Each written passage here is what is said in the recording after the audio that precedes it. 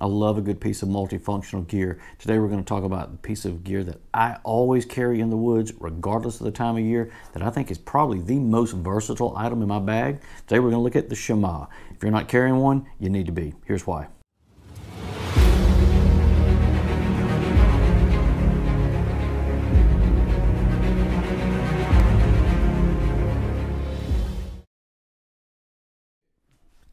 I always advocate for carrying enough first aid gear to get you through, but in a pinch, if you need it, these make a really effective bandage.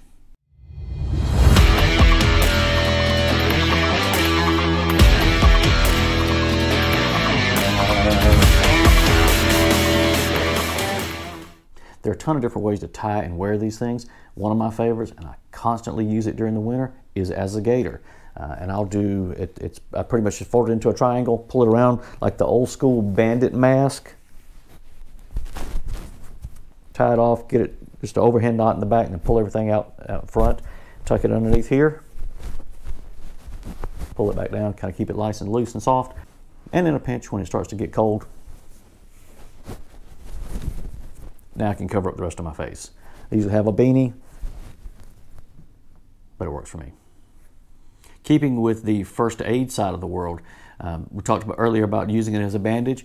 Also works great for doing wraps for splinting. So if I'm going to use my trekking pole or a stick or a SAM splint, I still need to have a way to tie that off. If I don't have an ace wrap, splinting.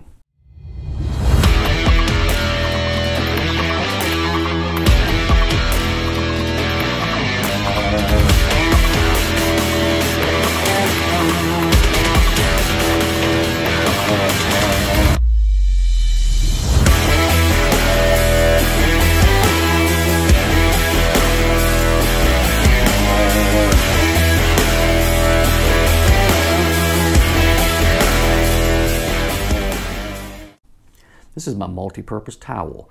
I use it to clean the condensation off the inside of my tent and just dry things off. But then at the same time, I'm done doing dishes. This is my cleanup. If I have, wiped myself down and cooled off when I got to camp after a long day hiking, I'm drying myself off with this. It's my towel.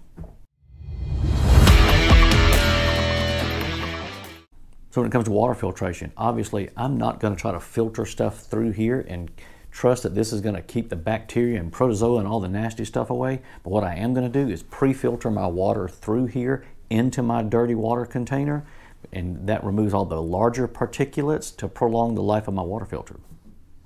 Sometimes you need a little bit more coverage, then a simple bandit mask will work. So this works great. Do the full head covering, keeps everything nice and warm inside, also keeps the sun off of you.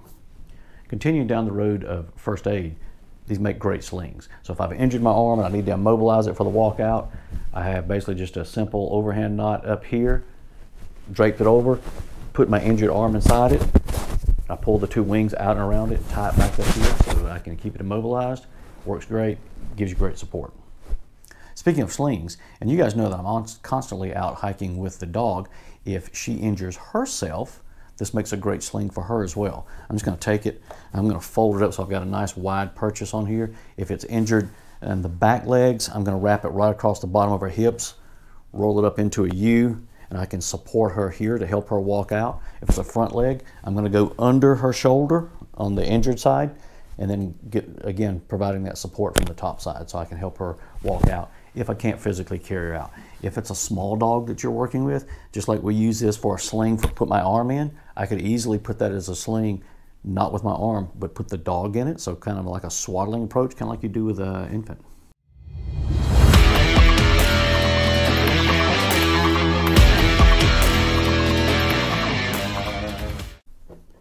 Texas summers are oppressively hot. I'll wet this down, drape it over my neck, around these carotids, keep everything pulled in nice and tight. It retains the moisture, helps cool things off, keeps the temperatures at least tolerable. Works great. Next up is trying to hang my bear bag so I can keep my food safe while I'm out and about. I'm gonna lay my Shemagh out, put a heavy object in here, rock, stick, something like that. I'm gonna pull the corners together. I'm gonna take my bear bag cordage. I'm gonna tie a little taut line hitch in there, neck it off right here, throw that over the line or tree limb, whatever I'm gonna be hanging from. And so this is my throw bag. Worst case scenario though, I have used this as my entire bear bag. Just put all my food and stuff in here, and that's what I throw over. It's perfectly fine for that. I wouldn't do it if I were worried about it raining, but in a pinch, works for both.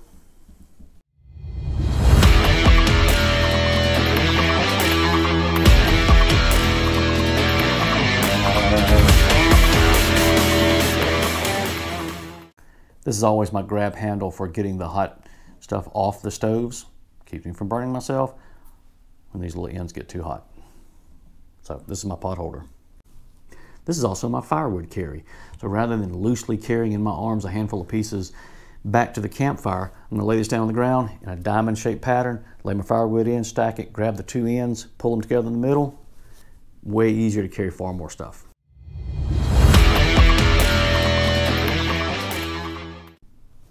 This is also my hobo sack. Or if I'm gonna do a little short day hike out, I'm gonna take, just like we did with our bear bag, I'm gonna put my essentials inside it, pull it to the top, taut line hitch around the top, and then I'm gonna hang this right off the end of my trekking pole, full on hobo sack. I would really hate to do this. It is 100% cotton. In a pinch, if I need to make char cloth, there it is. If I need tinder to get my fire started, there it is. Again, that's a last ditch effort though. Speaking of last ditch efforts, if we just absolutely have to have cordage, I can go through and strip this down into probably 1 inch, 2 inch wide, all the way across, and I've got several feet of cordage here if I need it. Again, last resort. When it comes to an improvised tourniquet, these things are awesome. Go through and do the horse bite tourniquet on here. You've got plenty of real estate. You're not having to worry about trying to go through and tie together bandanas and all that fun stuff. You have more than enough real estate to cover most people's limbs.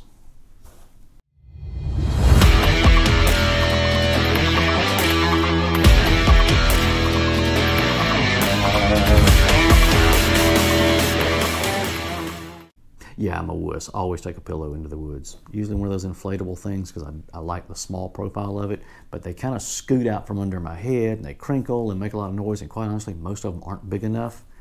This is my pillowcase. I'll go through and I'll put the inflatable pillow in here, and then usually the next day's clothes, bundle it all up inside my Shemagh. I've got something nice and smooth. It cuts down on me slipping and sliding back and forth, and I can also elevate the size of that pillow and make it a little bit larger. It's awesome.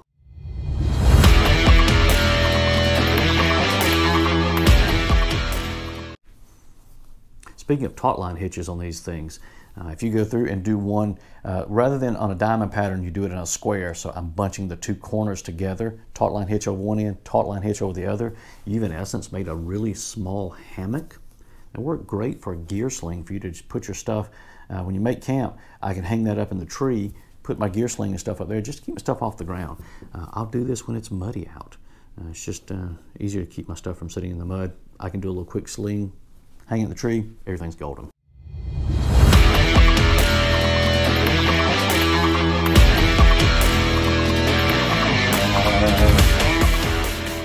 So just like we talked about with the bear bag, I can also go through here and put my supplies in here and really just roll it over a few times.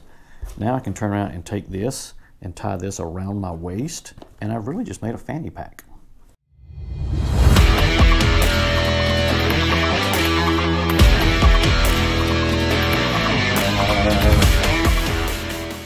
Speaking of those oppressively hot summers here in Texas, the trick for me is staying out of the sun. I do not tan, I don't have any hair, all that fun stuff, so I'm constantly worrying about keeping my head covered.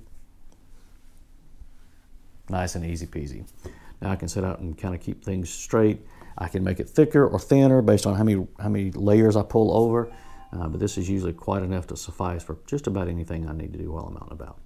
It's not a wonderful... We're all trained to recognize faces. Even out in the wild, a person's face will stick out to you really quickly. That's why these things are actually wonderful for camouflaging. Anything that you can do to break up that natural pattern, whether it's the full covering or just something this simple. Obviously, I'd want a hat as well. And I'll often wear this incorporated with a hat, but you just want to kind of break up those lines. It works quite well. Last but not least are the straight up cool points. I mean, don't you get extra tactical points for having a Shemagh or 20? Okay, hopefully you guys found that beneficial. Like I said, I carry these things every single time I go into the woods. They're incredibly versatile. It's like the American Express card. You never leave home without it. It's my Shemagh.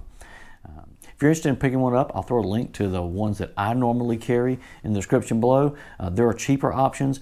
This just seems to be the highest quality one that I have found. It's made by a company called Combat Flip-Flops.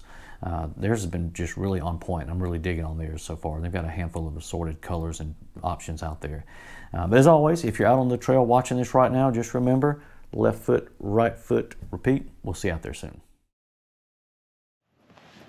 Toe, move. Toe, move.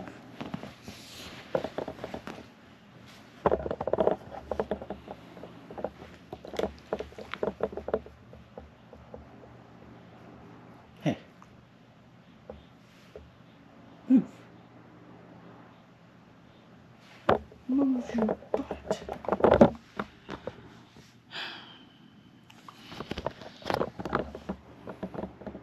Hey. Hey. Get off my Shemagh.